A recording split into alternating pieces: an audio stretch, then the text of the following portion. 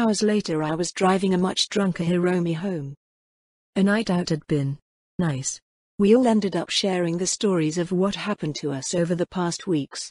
We all shared the good and the bad, and in the end, we actually felt like chums. It was really nice. Pulling up to Hiromi's apartment, it took a bit of cajoling to get the drunk girl out of the car, and eventually I was forced to princess carry her as she kept falling and giggling. Did I mention she was drunk? It was a little awkward knocking on the door to her apartment, waiting for someone to answer. Her mother didn't say a word, just an unhappy glare as I carried her almost snoring daughter into the apartment.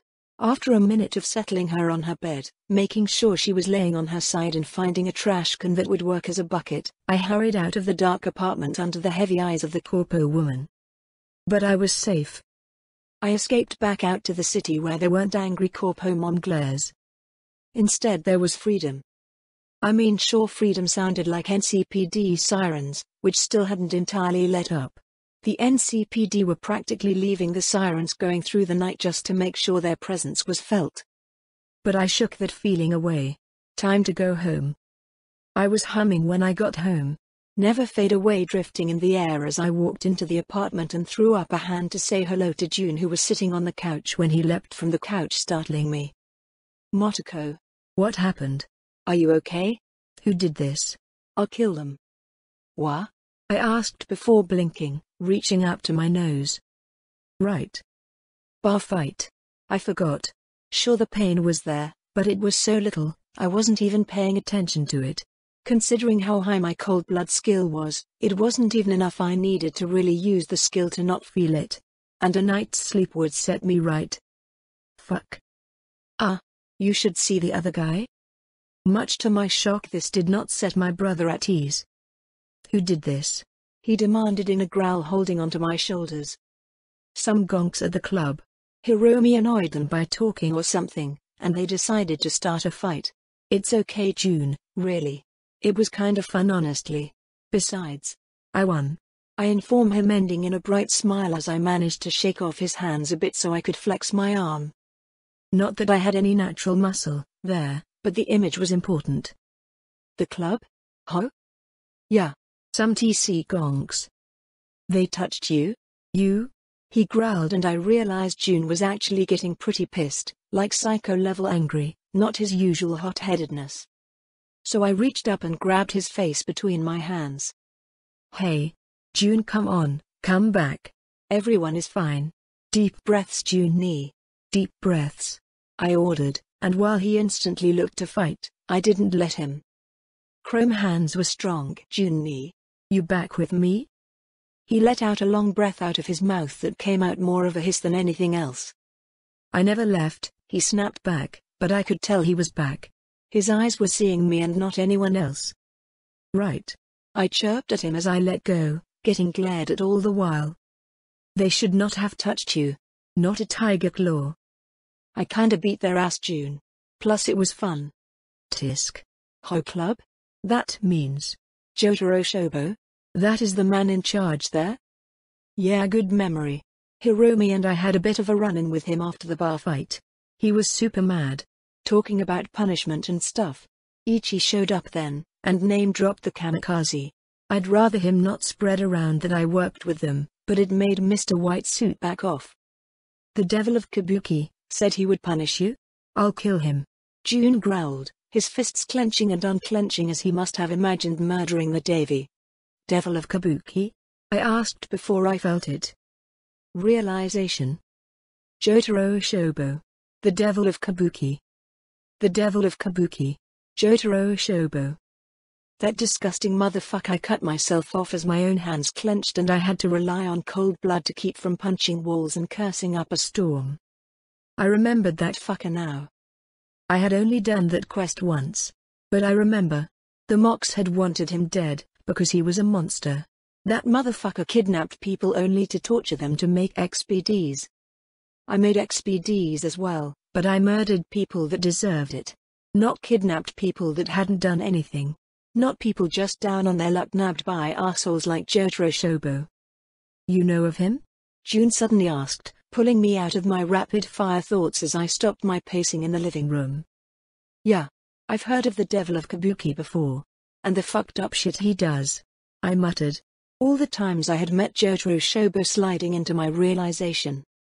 Of course I remembered the Hog Club now. I had thought the name was familiar. It was where you go to kill the devil of Kabuki. A job that Regina, the fixer, gives you on behalf of the Mox. Jotaro had no problem kidnapping even Moxes to scroll XPDs of Jotaro Shobo. Jotaro Shobo was a dead man walking. The decision was made. All I had to do was figure out how I wanted to get it done. Loud or quiet?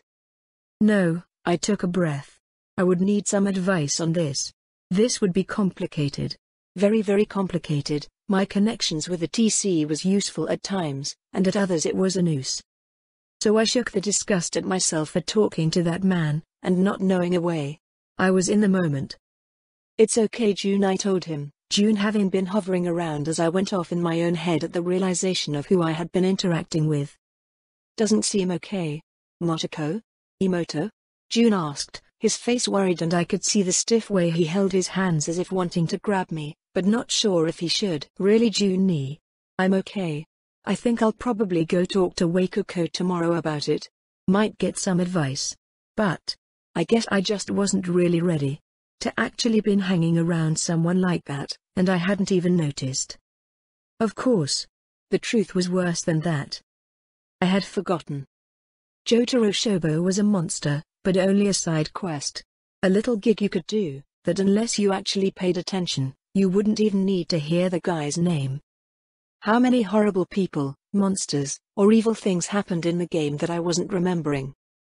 I brushed past June and headed into my room.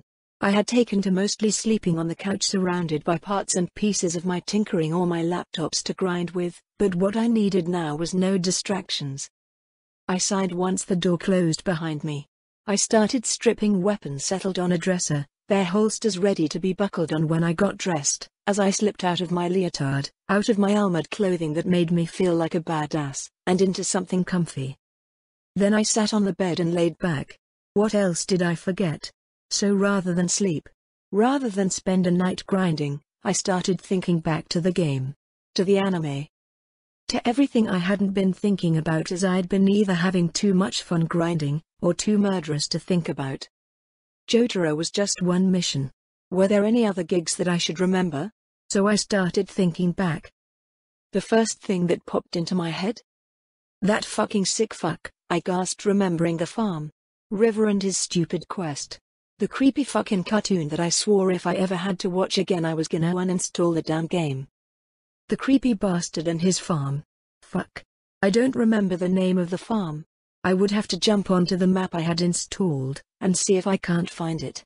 Hopefully it will actually be listed. I took a deep breath and let it out. Okay. That was one thing that needed to be dealt with, maybe even sooner than Jotaro. What else? Wait. That Scav Ripper. Shit. I can't remember what his name was, but he shouldn't be hard to find. He had an open Ripper shop. Hopefully he is already set up, and I'll go and put an end to his bullshit. Anyone willing to pretend to be a doctor only to rip them apart for pieces for scavs deserved a messy death. Maybe even get some more scav den data from it. That made me think of Fingers. He was disgusting, and I definitely felt like putting a bullet in his head, but he wasn't scavving people. Just being a disgusting molesting fuck. But the joy toys that go to him, do it because he was cheap thanks to what he did. I would have to talk to Vic. He would know best. Would killing Fingers actually be a net good? Fuck. This is why I said I wasn't a hero. I don't like these kinds of complex good and evil choices. I hated good and evil alignment choices in games. I guess it was good that I didn't have one. I couldn't think of anything else directly relevant at the moment. Except for edge runners. Faraday was on my list too. That four-eyed fucker needed to get put in the dirt, but he was dangerous. He had plenty of guards. That was enough for now. I had my targets. I should sleep. Let the night pass and be ready the next day. But that kidnapping fuck was out there. Right now. I pulled up my map. Farms in the Badlands. It took an hour to narrow down my options. Unfortunately it had been way too long since I had actually played 2077. I didn't remember which farm it was, and despite most of them closing down, there were still a few of them around the city. So I had a list. I would just hit all of them until I found it. I should sleep. I could do it. Just a push of a button and I would be out for 8 hours. But my knee was bouncing. My fingers tapping. Every piece of me wanted to get up and go kill that creepy fuck. Fuck it. I wasn't some hero, but I wasn't going to let the bastard live for another day if I could help it.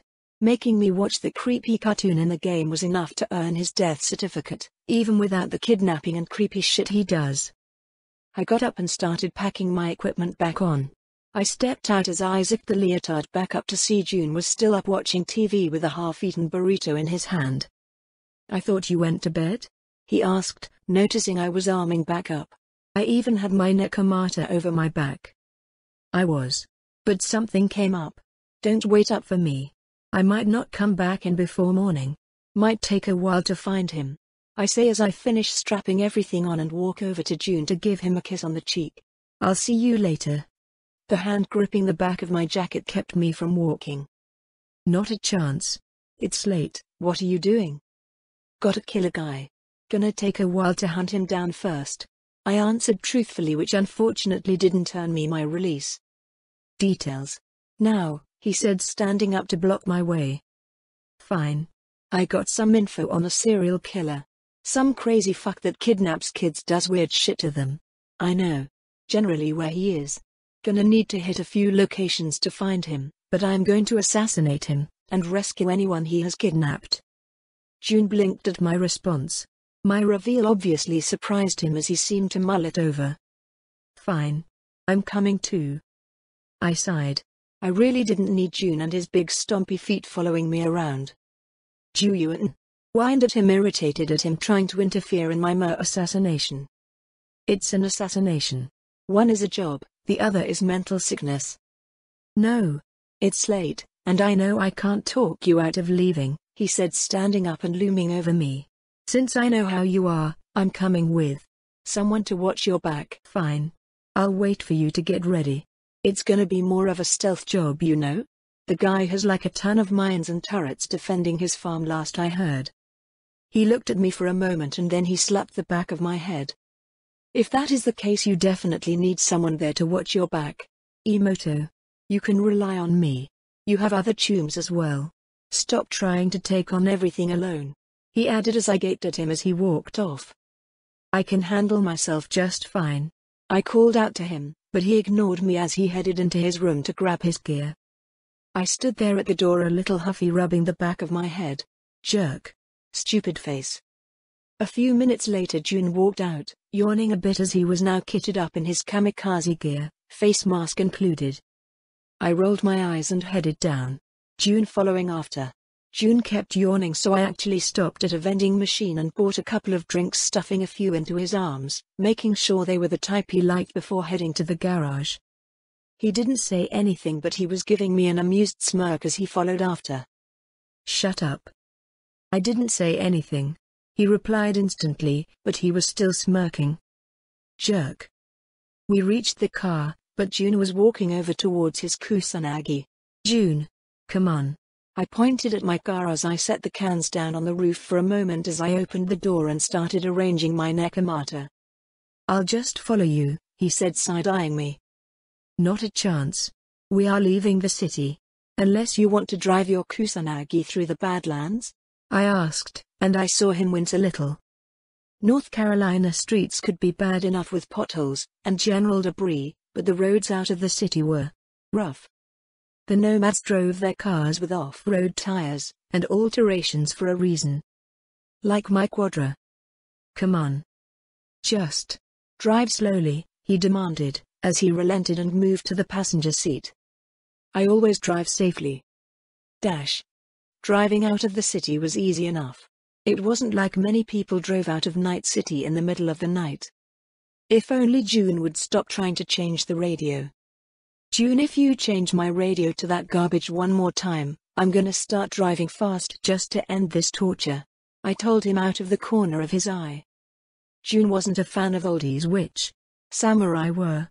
Technically. I mean, they were over 50 years old.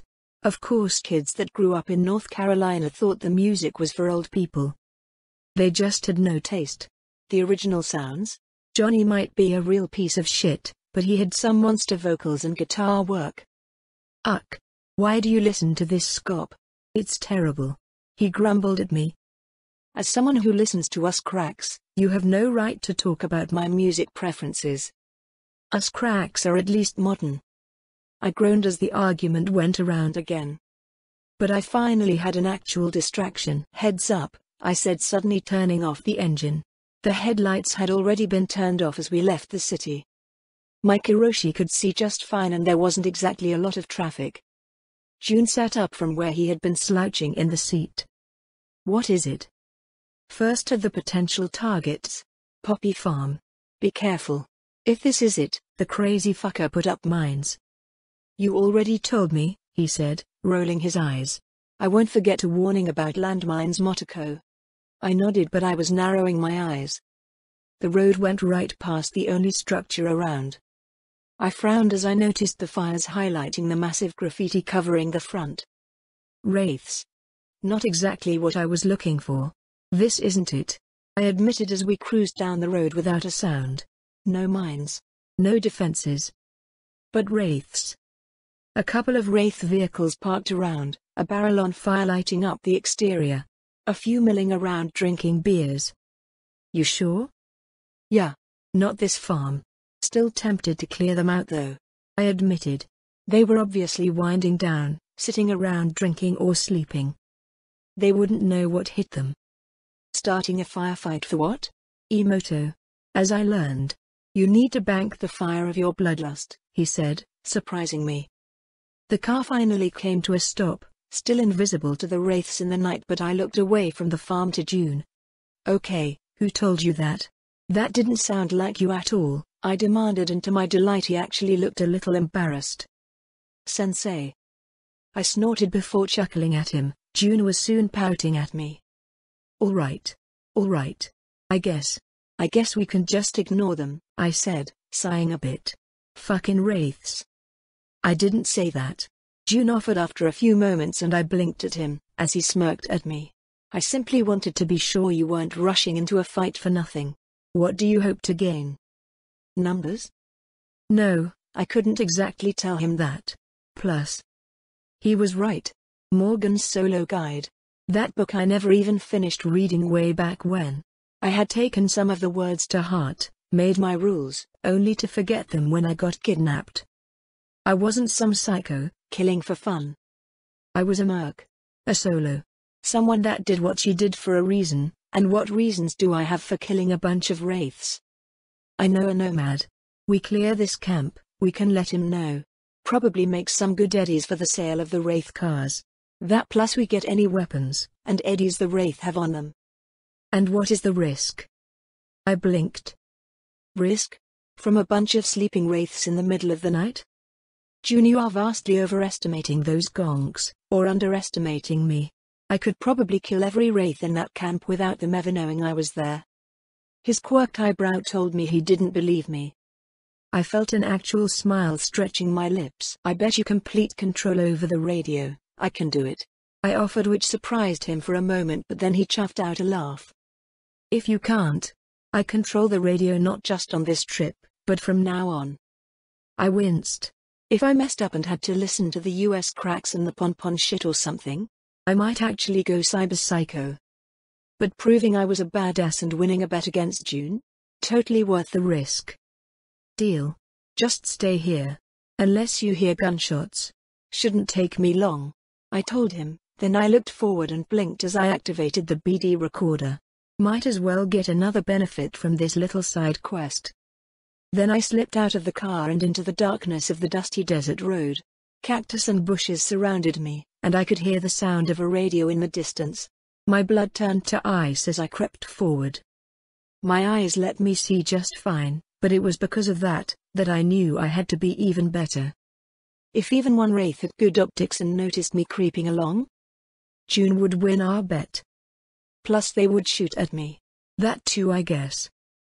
But as I moved in closer and closer, stalking amongst the bushes and cactus, I knew this would work. These guys were even more confident than the maelstrom had been. After all, the Raffen were the predators of the Badlands. As much as the nomads liked to talk big and tough, the Raffen were feeding on the nomads, not the other way around. So I crept in, my eyes flashing in scans looking for any defenses, only to find nothing. Not even cameras. Just nothing. Just a few Raffen outside, and probably more inside. So I crept closer, every inch of my body working in tandem to keep me out of sight. To keep me quiet. Until I was in the shadows of the barn. I slipped inside. No one noticed. No one even heard my footsteps as I slipped around the open barn doors and I was inside. The lights inside were old. Most didn't work. A perfect environment for my work. I went to the far back of the barn, just to check for any security. Nothing. Just a few of the old barn stables filled with tents, or sleeping bags. This was obviously not the Raffen's home. Just a place to spend the night despite the giant painted-on wraiths outside the barn. Their vehicles were also inside. I went around to each of them just to make sure they were all empty. All but one. The poor Raffen sleeping in his back seat didn't notice me as I poked my head over the side door to stare at him for a moment. His door was locked. His security wasn't good enough to stop me. I didn't even bother closing the door when I was done, just pulling him mostly out of the car so he wouldn't bleed on the interior. Then it was time. The poor Raffen were split up. Sleeping or hanging around drinking and whiling the night away. It made sense. It was getting late. A glance at my integrated clock in my Kiroshi, something I didn't tend to think about, showed the time. 2:07 a.m. A good time. The second guy lost his life to a knife through the throat while he was sleeping in his little sleeping bag. The next I killed by cutting through his tent rather than trying to unzip it. He died just as quickly. I didn't feel much as I slowly cleaved through the sleeping Raffen. They weren't even a threat as the sleeping men died one after another. 6 sleepers in total. 3000 XP. Then I had to deal with the 3 outside. I considered how to do it. They were split apart, but all chatting with each other. Difficult. I could grab my gun, but that wasn't how I wanted to run this. So I turned back inside and searched a few of the corpses for what I wanted. I smiled as I found plenty of what I needed. Then I stood up from the shadows. I loved stealth. I loved sneaking around, but there was something truly freeing about walking openly out of the barn up to the first guy who was sitting down on some old garbage. One of his buddies noticed me as I walked up to him and let my knife slam into his throat and out. My other hand was already moving. The knife I had looted whistled through the air, hitting mostly where I wanted. It was a little off. I really needed to up my reflexes some more. On the other hand, even as one man died, and the other gasped as a blade appeared in his chest, I was pulling a third blade from my waist. With a little flourish I lined it up even as the third Raffen tried to react. Tried to rise up and draw her rifle sitting at his side. The whistling blade put an end to that, as she fell crying out breathlessly. I swiftly threw another blade. This one actually landed where I wanted. Her throat suddenly blocked by a solid piece of metal put an end to her as she writhed on the floor dying. I had checked every inch of the inside of the farm, and I hadn't seen any of them wandering around in the night, so I was fairly confident I was done. My eyes turned gold. Motoko? I reached down and slipped my blade into the second Raffen's throat. He was bleeding out on the ground, a knife in his chest, lung pierced, but I put him out of his misery as I answered June. All clear, June Nee. Come on over, let's loot up. I told him before dropping the call. I could hear my Quadra's engine start up a few moments later as the car rumbled off the road and towards the farm. Perfect. Loot. XP. And I could send a message to Scorpion. Maybe the Aldecaldos could use a few more cars? I peeked into the barn, noticing there were a few Raffen vehicles now ownerless. Damn, June whispered behind me as I turned away from the barn to see him already walking amongst the corpses. With a motion he tugged free the knife in the Raffen's throat. Bringing it up to his face, he looked it over. I remember. When you were practicing that, he said, sounding a little off. I spent some time on it. It's a useful skill. I lied. I really hadn't done much knife throwing since I played with it so long ago, but the instincts, the experience, The muscle memory was all part of ninjutsu. I could practically feel the blade still between my fingers. The motion I had made to throw it. I hadn't even thought about it. Just did what I knew was right. Well, you cleared them out all right. Go ahead and look around, June, might find something you want. I'm gonna call Scorpion. Scorpion? June asked, but I ignored his question as I turned away from him, took a few steps away and felt my eyes turn gold again. I felt my foot tapping away for a while as Scorpion didn't pick up at the first ring, or the second, or the 10th. Finally the call connected, and a grumpy voice came over the line. Fucking hell. What? Do you have any idea what time it is? Scorpion cursed and grumbled on the line, but I smiled. Hey Scorpion, you still need a car? I asked, ignoring his complaints. I was trying to do him a favor after all. What? I rolled my eyes at his question. The man must have been asleep. He was really being slow to catch on. Wait, Motoko? Why are you calling so late? Come on Scorpion, keep up.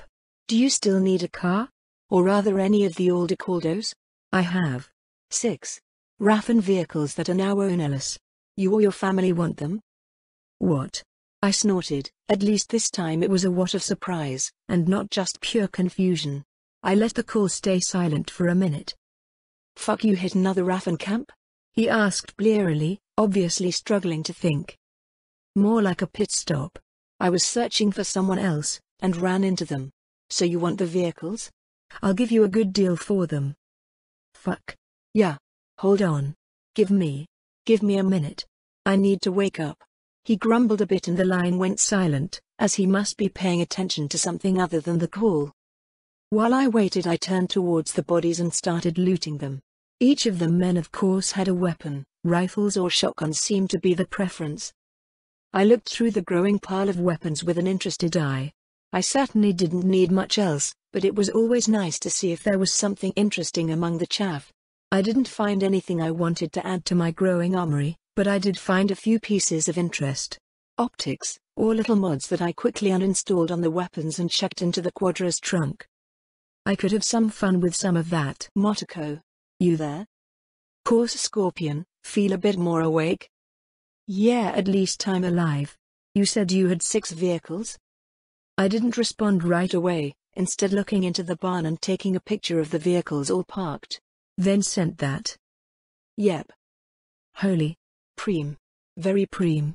Motoko, you know we don't have the cash reserves for all of them, but well, I'm still stuck on my bike. I wouldn't mind an actual roof over my head. That's fine. Listen, if you can come pick them up, we can count it as an IOU. I don't really want to try and hold these until other Raffen decide to come find out where their buddies are, and I don't have the desire to try and sell them to a bunch of gonks. Pay me what you can, and maybe we can barter out some other stuff, but I know you're reliable, so I gave you a call. The line went silent at my offer for a long while. Long enough I started to wonder if I had lost connection. Scorpion? Yeah, I'm here. Fuck Choom. I don't know what to say. Say you'll come take these off my hands and pay me what you can later. I told him with a laugh, which I got an almost strangled sound in turn. All right. I'll get the older Caldos together. We'll come take them off your hands. Won't be difficult to get them repainted and keyed to us. Listen, kid, I still owe you one. A big one, and this. I'll pay you back somehow. I promise. Don't stress so much, Choom. Getting these out of the hands of Raffen is already a lot. Listen, I gotta run.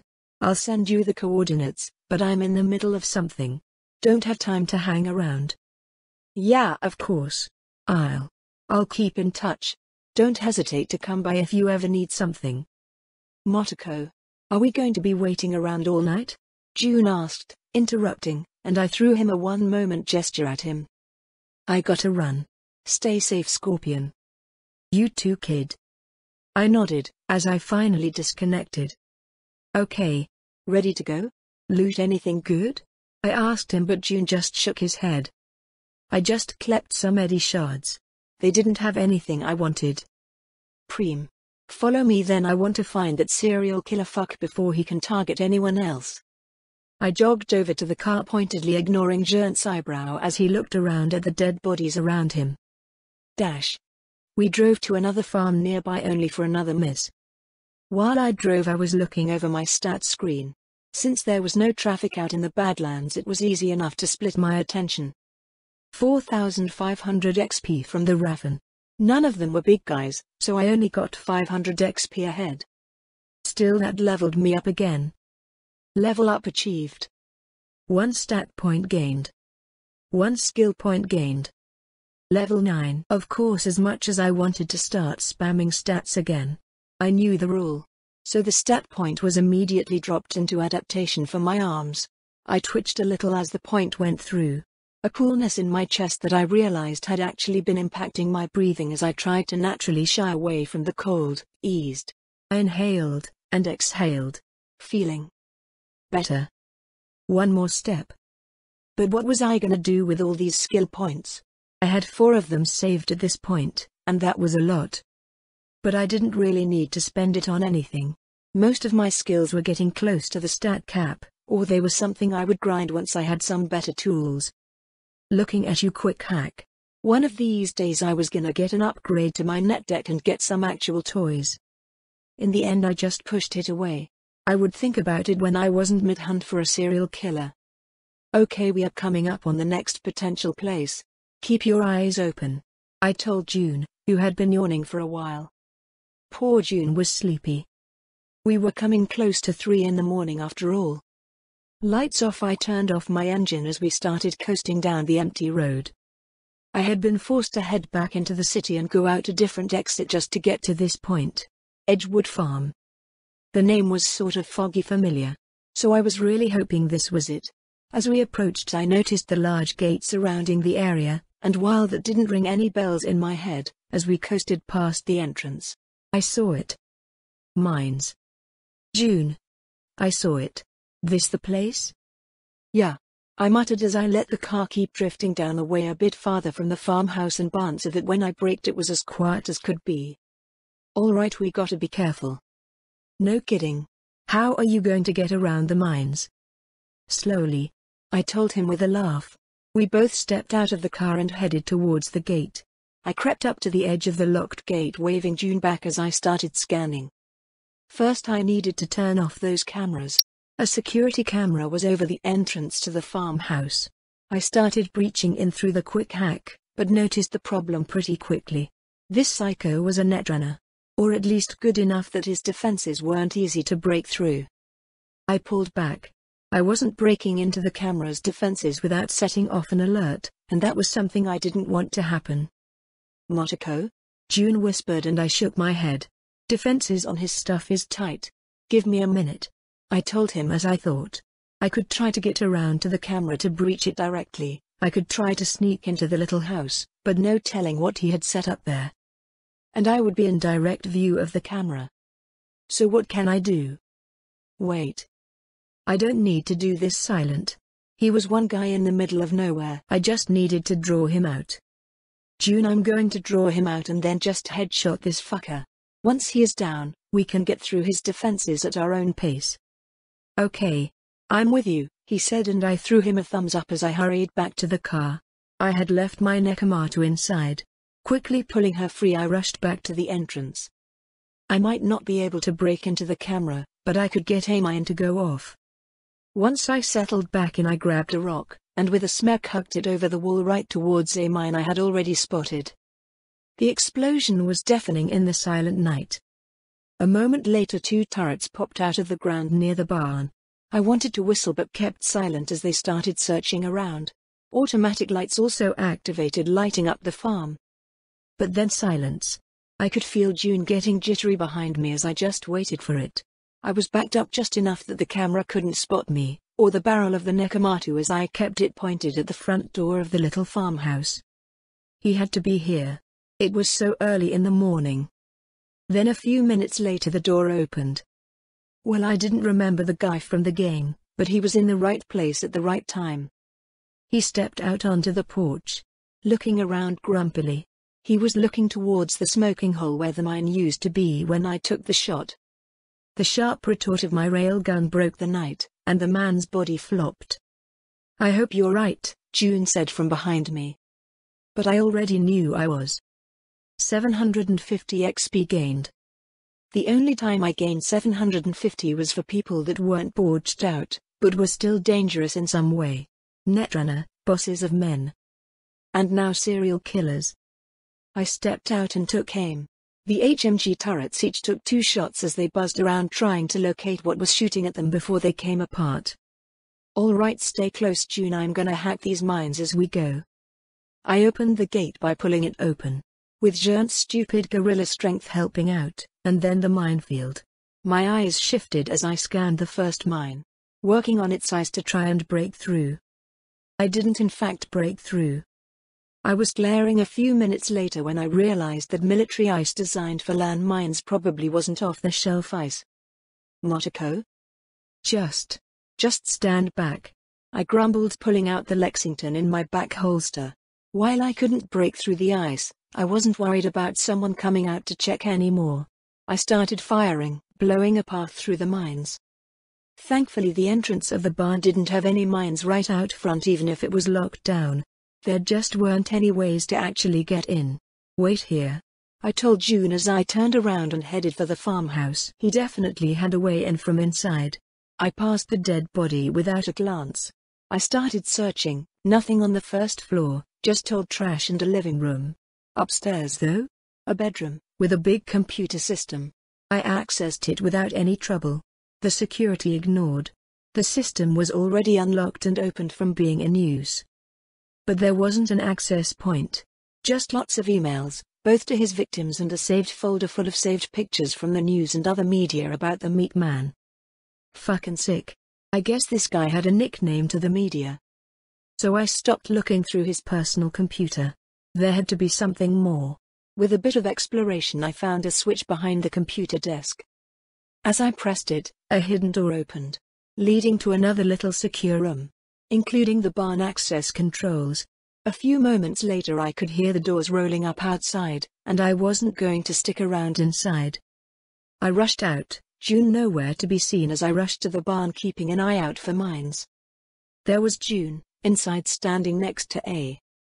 Well, it was a person with that creepy gas mask on.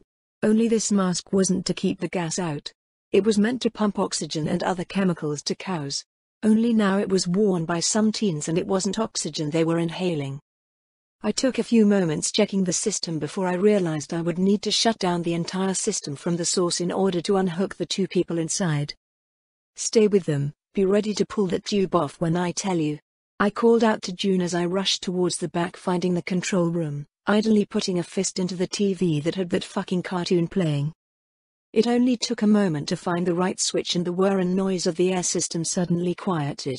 Do it now. Rushing back out onto the main barn, June was pulling the mask off one of the people. I hit the other.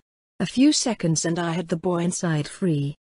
He didn't make a sound as I pulled the mask from his face, checking his pulse. Slowly I felt it. A weak beating. That one alive? Yeah. Okay, I'm going to call NCPD. I told him, earning a hesitating nod from June. I dialed the number and a few moments I was put to a recorded message, and not even a person. That was so NCPD I couldn't believe it. I went through the menu needing to select 3 options and pay a 10 bill, before the line connected. NCPD, what is your emergency? I have 2 young men that have been kidnapped and pumped full of some kind of drug by a psycho. This guy's definitely a serial killer. These 2 are alive, but I doubt they are his only victims. Estimated wait time for a patrol vehicle is 45 minutes to your current location. Thank you. Hold on. These kids might be dead in 45 minutes. Look at this. I backed up and took a picture before sending it down the line. Miss, we don't accept pictures. Nor will NCPD alter our deployment speed. Another 10 eddies will be deducted from your account for the lengthened call. Thank you, foe. This is the Meat Man. The serial killer. Don't sit there and tell me no one is interested in that. The line was quiet for a moment. Please hold. I blinked.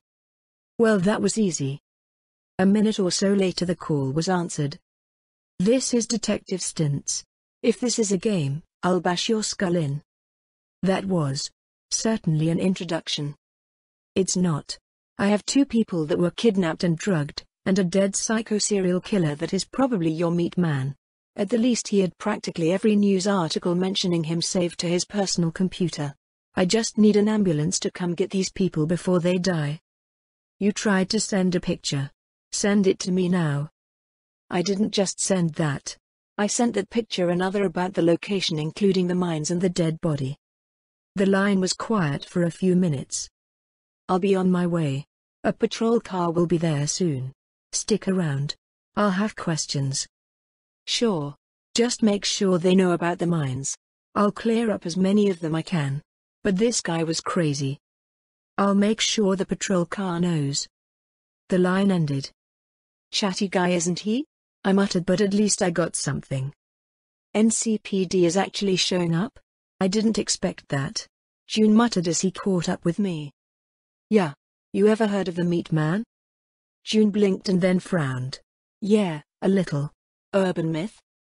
I think this guy was him, at least he seemed very interested in what the news said about him.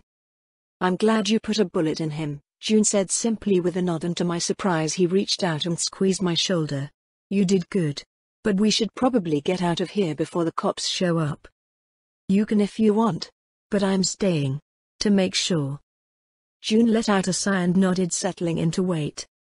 The next 20 minutes were mostly spent doing 3 things. Checking on the 2 people that still hadn't woken up but at least were still breathing. Long silences. And explosions. I was trying to disable the damn mines, by breaching them, and wasn't getting too far. They actually kept exploding on me, but at least as I tried I was getting rid of them, and of course I was getting the wrong XP alerts. 100 engineering XP gained. I was doing the quick hack breach, but getting engineering XP. Damned system. I need a manual. Where is my Prima official guide? I shook it off and kept working, at least I was getting something, and engineering was awesome. Then we heard it. The roar of a car coming down the road. June, I'll flag them down. No, June said, suddenly grabbing me and holding me back. Just let them work at their own pace. NCPD don't like people walking up to them. He told me, holding me back as he rested against the barn wall. Fine, I agreed, it made sense. I guess. The gate was already open and the flashing lights of the car suddenly turned in, but stopped before coming close. 2 officers stepped out, both waving flashlights, one with a pistol in his offhand, and the other carrying a copperhead. The assault rifle had a powerful flashlight on the end and he was waving it around, but kept an eye on June and I. Both men were like startled cats, looking at every step. I guess the warning about mines had gone through. That and the many craters that now littered the yard. Finally both officers got close enough and lit June and I up, despite both of us being under a light. No sudden moves. Put your hands up, one roared, and I felt June obey begrudgingly, and I quickly followed after. The 2 officers approached and actually forcefully put us both on our knees and started handcuffing us both. I could feel June muscles tense beside me, but I just turned and gave him a smile which made him relax. Evening, officers, I mentioned, despite grunting around the harsh hands handcuffing my hands behind my back. The 2. Quiet. The guy handcuffing me snapped, and I was thankful that he didn't actually strike me like he motioned to. Not because I was worried about him hurting me. Funnily enough, I actually knew ways to break free of handcuffs. Ninjutsu as always being the MVP. No, I was worried June would have ripped the cuffs off and started beating the cops to death. A few moments later we were both secured by the officers and the one with the handgun went into the barn to look around. He came out a minute later cursing and the 2 officers pulled away to speak in rushed whispers to each other. Although at least in the end they grabbed their radio and started sending messages along. Told you we should have left, June whispered, side-eyeing me. It's fine. Just okay, they are idiots, but hopefully this will all go well once the detective gets here, I said, voice filled with hope. Things did not in fact get better when Stints did show up.